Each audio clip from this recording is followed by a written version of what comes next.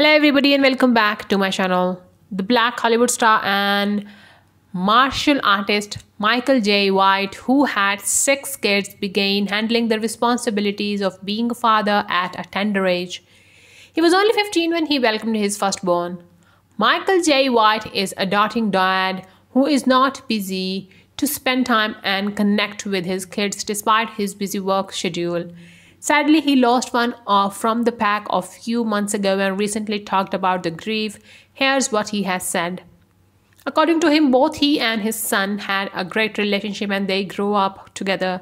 However, while having a heart-to-heart talk with Walid, he admitted that the boy who called him father first died after suffering from coronavirus. Michael told a news outlet via YouTube that his son lived a rough life characterized by street elements. Although the actor refused to name the son, he added that he dealt with substance use. During the interview, he said, "Unfortunately, he was still kinda out there in streets hustling, wasn't doing well, starting getting on substances. He'd come out, go back in, all that type of stuff."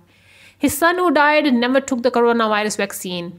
He had a weak immune system following the regular substance abuse, making it easier for the disease to attack his organs.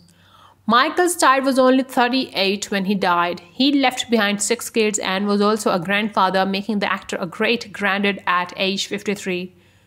The oldest grandkid is a 3-year-old toddler. Actor Michael J. White quietly mourned the sudden death of his oldest son, whom he had when he was only 15. He recently revealed the circumstances of his son's passing. White quietly grieved his eldest son's unexpected death in a recent interview with VLAD-TV. He revealed his son died after suffering from COVID-19 a few months ago in Connecticut. He was 38, White said.